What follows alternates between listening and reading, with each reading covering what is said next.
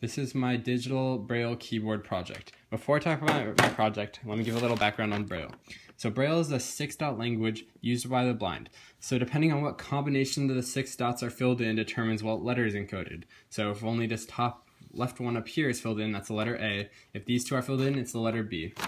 Braille is actually pushed into a piece of paper by a Perkins Brailler. And it's pushed into a piece of paper so that a blind person can just run their finger over it and then they can feel what dots are pushed in. So how this Brailler works is each of these buttons here corresponds with a dot. So if you push the button 1 here, then dot 1 is pushed in.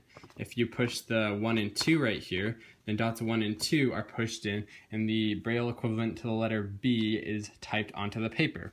So a digital Braille keyboard works on the same interface in principle, but instead of just pushing it onto a piece of paper, it actually types the equivalent letters onto a keyboard. So if you press just the 1 key, which would be the Braille equivalent of the letter A is typed. If you press 1 and 2, the letter B is typed. So my main goal of my project was to create a Perkins Braille keyboard. But however, my other goal was to make a cheap version. These Braille keyboards exist, but they're usually thousands of dollars, so I wanted to make a more affordable one. So my prototype here costs around $100 to $200, so it is much cheaper.